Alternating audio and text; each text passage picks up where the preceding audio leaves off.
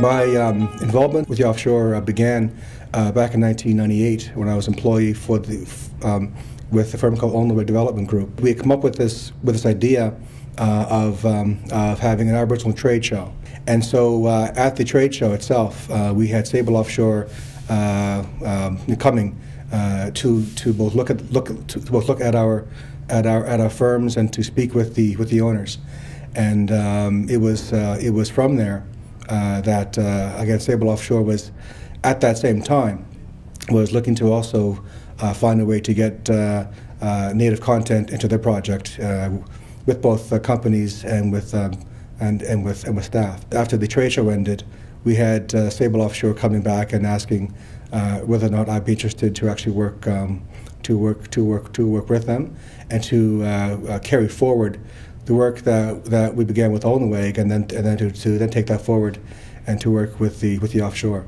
Eric Christmas was hired, and I got a call about a week later from Sable Offshore Management asking me to come in for some discussions about a potential contract to assist Eric. I'd met Eric Christmas when he was working with Onaweg. I did security for them for the show they had in Halifax there, the trade show. I was in contact with Eric once he started working with SOE. He mentioned to me that he was trying to get an Aboriginal alliance with companies formed. I told him I was very interested, and we went from there. I got a call from Eric Christmas, who was the Aboriginal liaison for Sable Offshore, and they were trying to identify the capacity of First Nation companies. I first heard of the alliance through Eric Christmas and Robert Bernard from their work with Sable. They were voting for an executive board, you'd call it.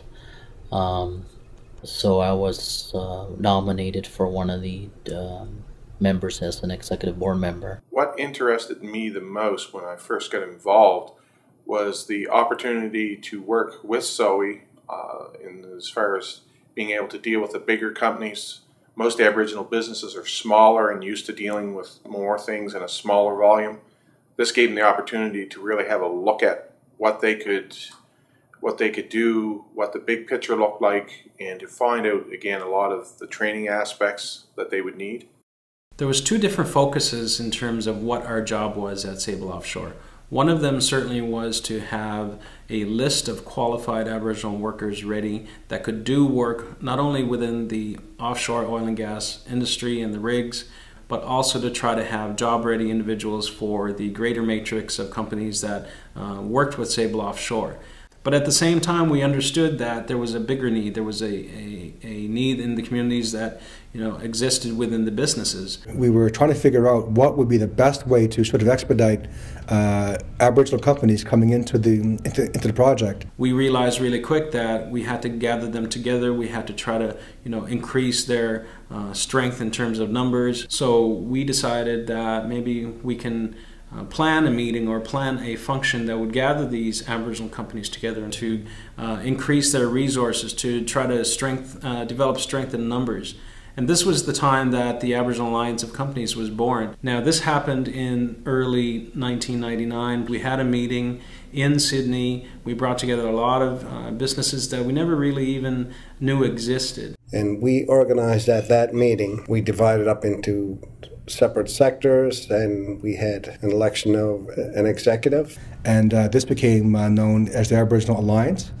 And the Aboriginal Alliance was essentially between 40 and 45 companies that had agreed to work as a group. A lot of these businesses, they were basically looking for help in different ways. Help in terms of creating capacity within their own communities, creating capacity within their own businesses. One of the things that we looked at was who was going to take ownership, who was going to take the leadership role. There was a number of individuals that had more experience in the business setting and doing work, off reserve and really going after opportunities out there. These leaders ended up being our first co-chairs, Daryl Bernard, Gary Aganaga, and then a couple of others, including myself, Tim Dunham, and Eric Christmas at the time. And Eric took on the role of the industry liaison officer, which was very important because he was the link between Sable Offshore and other projects to the Alliance. What we learned from Eric and the contacts he had and what he was able to bring to the organization was that these are things that we needed to have in place in order to get contracts. These are the things that we had to think about in order to prepare our firms, in order to look at, what kind of training and investments that we had to make. What we were trying to do was to develop the companies that we had as members of the Alliance, to develop those companies so that they would be, that their capacity would be increased through training programs in construction safety. It was very good for the companies that were involved. We organized and we worked together to help to reach a common goal. One of the things that we focused on was how are we going to promote our companies. One of the things we looked at was, okay, let's have a trade show. The trade show focused on actually a reverse type of trade show where we brought organizations in, industry partners, we brought other companies in that they could potentially partner with. Our members could actually ask questions from these industry partners about different things. What are they about? What are their expectations? What are their restrictions, liabilities? We talked about bonding. We talked about the importance of investing. We were very happy with all of that stuff at the very start. We were very excited. We kept on having these. We kept on moving them from different locations. We invited different partners, different industry, and we started to include the government as well. There was no doubt in our mind that we were doing things that were never done before. We work with the unions and try to open up trades areas so that our Aboriginal people could increase their workforces. One of the things we spoke about earlier was the connections that we made with the trade unions, but also the community colleges. We realized earlier that in the stages that when we started, we wanted to make linkages for the Aboriginal people, for the Aboriginal communities, and we realized really quick that the community colleges possess the trades, possess the skill sets and the transferable skills that we needed in our communities.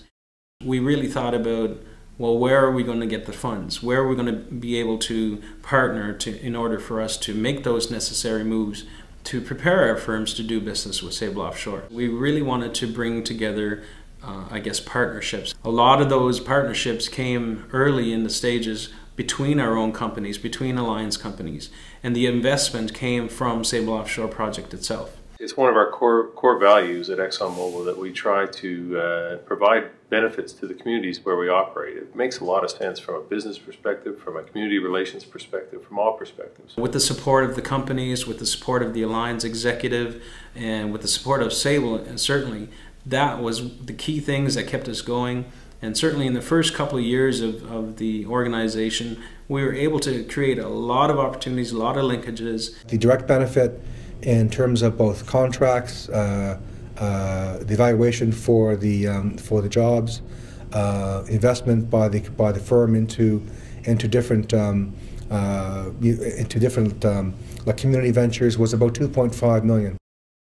In the earlier years in the formation of the Sable Offshore Energy Project, there was a number of negotiations that took place with the Sable Offshore, the managers and the presidents, also with the province and the representatives there. Around the same time, there was a major court case that came down from the Supreme Court of Canada called Wagmatcook. And that particular court case provided a new definition for Aboriginal title in Canada. This had really strengthened the Mi'kmaq claim to lands and resources here in this part of the world. When we saw the court case here in Nova Scotia, we were just on the verge of starting to talk about the Sable Offshore Gas Project. We decided to intervene for the purpose of asserting our land title and our claim to Aboriginal and treaty rights. So that was the whole purpose. It really wasn't about gas and oil. It was really about title and land and resources. Because the Sable Offshore Project was in the midst of the finalizing and developing their opportunities and really moving along, it created that opportunity for the Aboriginal leadership to sit down at the table to not only discuss these opportunities with the Sable Offshore Energy executives, but also the provincial representatives. We made application at the time to get standing before the environmental assessment panel, and we were granted standing. And so the Assembly of Nova Scotia Mi'kmaq Chiefs attended the hearings. The Assembly was dealing with issues with land and taxation and other things that they were trying to deal with at the time. So for us to be able to develop an approach that was going to be sustainable and supported in a number of different ways. That was the kind of thing that was pretty tough at the start for us to deal with and to be able to move forward. When the chiefs made a stand to basically say, before we can really agree to any offshore agreement, they wanted to have a chance to first discuss and to also negotiate. We wanted the companies, the two companies actually, SOE and Maritime's Northeast Pipelines, develop an economic benefits agreement for the Mi'kmaq people in Nova Scotia. And that became a condition in their permit. So what that provided for us is an open door to begin sitting down both with SOE and Maritime's Northeast Pipelines, discuss an economic benefits agreement. And that's what took place for the next 2 or 3 years. With the Alliance and the executive, they took the stand that rather than them pushing through and maybe getting contracts, they felt that maybe we should be a bit respectful of that process, and that leadership that they showed to virtually refuse contracts in the presence of these negotiations, I thought was really amazing. In terms of generating long-term opportunities for the Alliance and its companies, there was a lot of things that we planned in trying to identify long-term projects such as the Maritime Northeast project, but also the Sempra Atlantic project. At the time, we even visited Aboriginal companies in British Columbia with the Alliance executive to see how they did their business, how they were able to compete in the industry down there, and to take the best of the knowledge that we had down here to partner with them to try to create more employment and contract opportunities. I believe it was in 2001 when Eric Christmas moved on to take a position at the Member 2 First Nation. It was then that I really had to make a conscious decision about staying with the organization at Sable Offshore. And I certainly did believe that I could still make an impact, a positive impact for our communities. And I ended up staying until probably in the early stages of 2003. Towards the later stages of 2003, 2004, it seemed apparent that the Alliance wasn't getting the support that we were looking for, basically for a number of reasons. I think we were trying to make partnerships happen with industry, but also with government. And with the development of the tripartite forum, there was so much attention paid to that, and there was just so much work that needed to be done that we kind of fell by the wayside in terms of funding that we needed. During the offshore itself, when that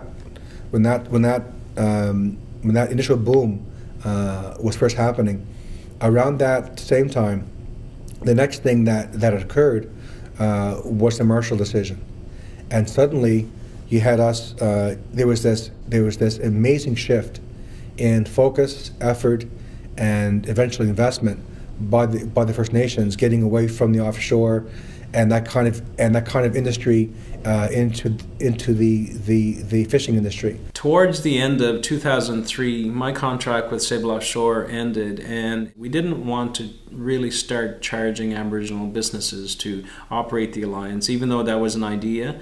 But funding mechanisms within government, within Aboriginal government, federal, provincial government, weren't really in place. We were doing things that basically the Department of Indian Affairs and the provincial government weren't ready for. And I could easily say that the Aboriginal government or Aboriginal communities weren't ready as well.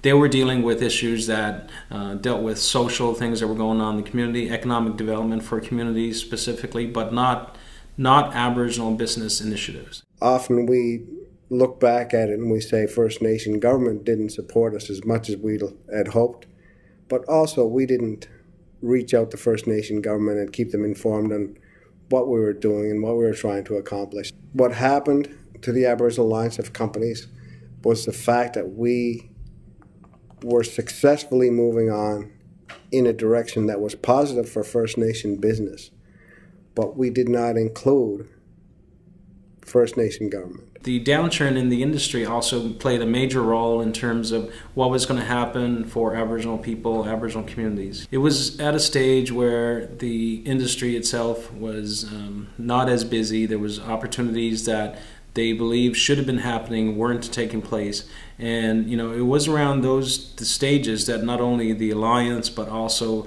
Aboriginal involvement in the offshore industry certainly decreased. In order for us as a people to get some kind of benefit here, we have to sort of raise ourselves to a whole new standard. And I think that alone was, I think, one of the great legacies that the offshore provided. Some of the greatest legacies have been the fact that some of the people that were involved in this have become successful. Like the rest of Nova Scotia, there was a lack of experience with an oil and gas project or an offshore natural gas project in this case. And the community rose to the occasion, participated, proved that they're as good as anybody else in getting involved with this organization, winning contracts, finding the work, and being part of that positive benefit story that is the Sable project. Getting people to realize what they had to do to get themselves ready. And that's really what happened with Sable and the Aboriginal contractors. They found the niche, upgraded the skill level, upgraded the safety and quality assurance levels, and satisfied the requirements. They found out what they were, and then they delivered. I think there was this expectation that, when the offshore came, the jobs would basically come, and they didn't. So it was that next 2-year process of people and firms getting themselves prepared. And that, I think, will be the legacy.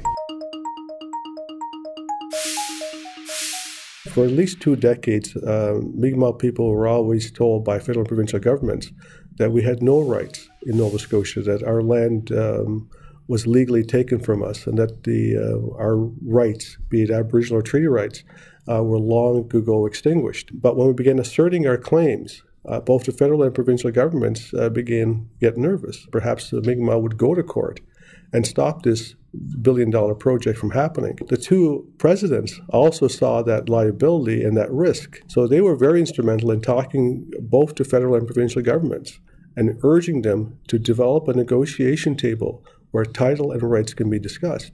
And that particular table eventually became the Made in Nova Scotia process. Texploration is a program that encourages the participation of young women in grade 9, 10, 11, 12, I believe, in trades, technology, sciences. Texploration started in 1998. The program partners included the Nova Scotia Department of Education through their Apprenticeship and Skills Development Division, the Nova Scotia Community College, and WIT, Women in Trades and Technology. The founding sponsor was SOE Inc., which evolved into ExxonMobil, and they've been with us every step of the way, both financially as well as providing support. The Texploration project has got a long-standing history now. It's going on to 10 years. What we talked about was putting together a division of 8 schools. That's how we started, with 8 schools. This year we had over 30 schools involved in the program. Over 2,200 schools or students participated in events this year, and over 200 role models and volunteers from around the province. There isn't a program like Texploration that I've ever seen that involves the entire community. For example, at the Wagmatcook First Nation Secondary School, it was one of the first of the 8 schools involved in the program. All of the students at the school, including the girls and the boys, all of the teachers, many of the parents, and a lot of the elders, they participate in the event every single year in different venues that we put on. Last year, the Wagmatcook First Nation School mentored the Wagmatcook First Nation Secondary School, and it was great. So now that school is set up and ready to go. Askazoni started out about 3 years ago, but we also, besides the First Nation community schools, want to see involvement from the Aboriginal students at the public schools. The other thing that ExxonMobil did, and it was through the guidance of Natalie Sterling Sanders, they not only provided funding for Nova Scotia and Newfoundland in the first year so that we could get the program developed and get the program underway with a really solid foundation, but they also taught us how to fundraise. I think it's really important to start working with the kids when they're really young. When they're in grade 9, their minds are still really open. They're still really excited about their lives. One of the things that we tell every kid, and we do it over and over and over again, and that is that you can be anybody you want to be. You are important, and we want to see you grow. We want to see you become what you want to be. That, I think, is one of the biggest successes. And I think that's going to have some long-lasting impact, because it's building long-term capacity in, generally in young women, but it's got a very strong component of young women from Aboriginal backgrounds. That's a kind of a long-standing legacy as well.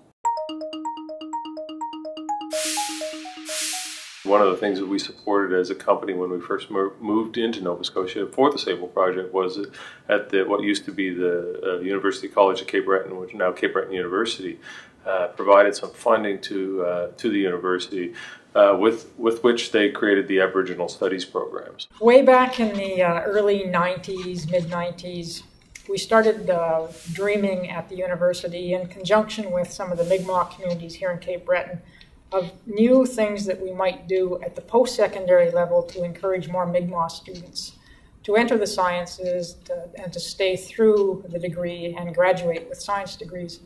So towards that objective, we created a new science program called Integrative Science that came into existence in the fall of 1999. But one of the things that we lacked in terms of that new science program was any new financial resources. So when we became aware that Sable Offshore had potential to help us with funding, we were extremely enthused. This opportunity for the university, for Cape Breton University and its Integrative Science program to partner with Sable was absolutely essential to move our new program forward, because without that funding from Sable, many of the things that the program was desperately in need of would not have happened. 10 years ago, there were no Mi'kmaq students in our science programs. We've got now between 45 and 50 Mi'kmaq students in our science and science-related programs here at CBU. What we're really trying to do here is encouraging Mi'kmaq students at the undergraduate science level and at the high school level to come experience science and develop projects that are of interest to them and of interest to the community. And the great thing is that those projects empower the young people and they contribute to the community, but they don't necessarily lead to the peer-reviewed publication that is the indicator that a typical research entity looks for when they're trying to demonstrate accountability for their money. The Sable funding was for 2 years.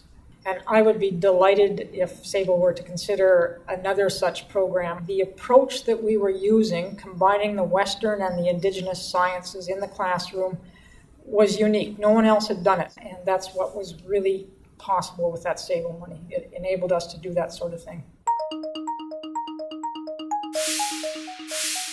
I think the Secunda Cadet Program was a really successful venture that has long-lasting, as I understand it from Secunda, long-lasting benefits to them today in terms of long-term employees that they found in Aboriginal communities as a result of that initiative. I think that's an important legacy. Secunda's been in business since 1983, and of course we've worked with ExxonMobil prior to really coming online with them in 1998 when they started the Sable Offshore Energy Project here in Nova Scotia. If you look back on the history of Secunda, we've always had a cadet program. Where things got flanged up and where the partnership developed with ExxonMobil was based on the cadet program that was already in place here at Secunda. The first role is for industry to say, what do these people need to have in terms of training and experience so that we can hire them when they're done this program. We just kept focused on the participants and let's get some people trained up, ready to go and ready to experience the offshore. Found out about it through a friend of mine. Talked to Natalie on the phone. I just happened to be there when she was making the call looking for him, and She had asked him on the phone if he knew anybody who wanted to go to Cuba working on a boat. The pitfalls of a young person joining a vessel, just aren't related to Aboriginal people. I mean, that's people in general. I mean, it's a big lifestyle change, and when you set sail on a vessel, it doesn't matter who you are. There's some anxiety. Certainly, the cadets that we got involved with early on were doing a 3-week trip from Halifax down to Cuba and then back. I was pretty excited to go, actually. I got kind of seasick at first, but a few hours later I was running all around the boat. It was just a really good opportunity to get out and do something, try to make something with your life. I think in terms of meeting expectations, it was just really making them feel like they're part of the team. Try to fill them in on what was going to be required of them. Make sure that they felt safe, that all aspects of their safety was taken into account, and then really just get them off on the right foot in terms of being comfortable and confident and having a good first experience, so that when they were done, that they could really give some strong consideration to continue to pursue the career. Basically, I think the day before we docked, the captain asked us if there was anybody in our group that wanted to come back. Probably a week went by, Natalie called me. They were refitting 2 offshore boats to go working offshore, and she asked if I wanted to do that, and jumped all over it. The people in my mind that really stick out and that have made it and are long-term employees and good employees and valued employees here at Secunda are those that just rolled up the shirt sleeves and just went at it and showed an openness to learn new things, new skills. Took a lot of safety courses, St. John's, Wemyss. You do your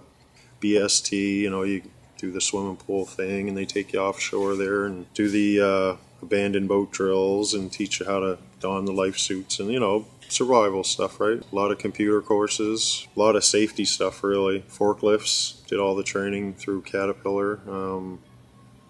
Basically, whatever training you need, they'll give it to you. That training is transferable. I mean, as long as it's recognized by Coast Guard, that's a major hurdle cleared going forward, I think, for sure. They just wouldn't give up, and they wouldn't relent, and they were committed to Secunda, and we, in turn, ended up being very committed to them, and it just turned out to be a real mutually beneficial relationship. Secunda as a company is very proud of the work that we've done with Aboriginal communities. Moreover, that as a company, we've been rewarded for our work with the Aboriginal communities, and that we have some long-term, hard-working, loyal, dedicated employees, and actually the success of Secunda can be attributed to the hard work and dedication of these individuals. I would say I'm almost a totally different person than I was, for sure. I mean, principle-wise, for sure. Really, when I look at them, it gives me a great amount of pride. The world's their oyster. They continue to move up through the ranks. They made me what I am today, I guess. What I'd like to see is the Aboriginal business community in Nova Scotia, or even in Cape Breton itself, to work towards almost like a Mi'kmaq Chamber of Commerce. There is a different perspective now coming from the Aboriginal communities, where a number of them now are actually being involved in large projects and starting up businesses right at the community level. That's the stage we're at, is where we need to develop our own economies in our First Nations. The political leadership in our communities has to recognize that business within our communities is the key to self-determination. It's what we need. At the time, I thought it was a great idea to have a business association for Aboriginals, and I think it's still a great idea to have an organization such as the Alliance. The development of the Aboriginal Chamber of Commerce is certainly a prime focus, prime area right now where we can work together. The Aboriginal Alliance of Companies was one of the best things that I had ever contributed my time to. I hope someday that we're able to do something like that again. It's the next logical step. I personally would like to see our First Nation governments work more closely hand in hand with our Aboriginal business community, and to really develop a very solid voice. And it's just a matter of our businesses and our workforce becoming united, developing a stronger voice, and promoting that. There's other projects that are coming into play now, and the Sydney Tower Ponds is actually an incredible opportunity for our people. The resources, the capacity, and all of the work that was done with the Alliance and the companies and the communities involved, all these years are really going to start coming into play now. We're going to have much more opportunity for Aboriginal involvement, for companies, for individuals, for long-term commitment to sustainable training initiatives in our community, and all because of things that happened way back with the Sable Offshore Energy Project. I feel very strongly that the experience that we have in business could play a very, very important part of the role of developing our economy in the future. What we were trying to accomplish is something that still needs to be accomplished. To me, the best case scenario would be that when something gets announced, be it another offshore project or some major onshore project, that we're basically hitting the ground running. We're just simply ready to go.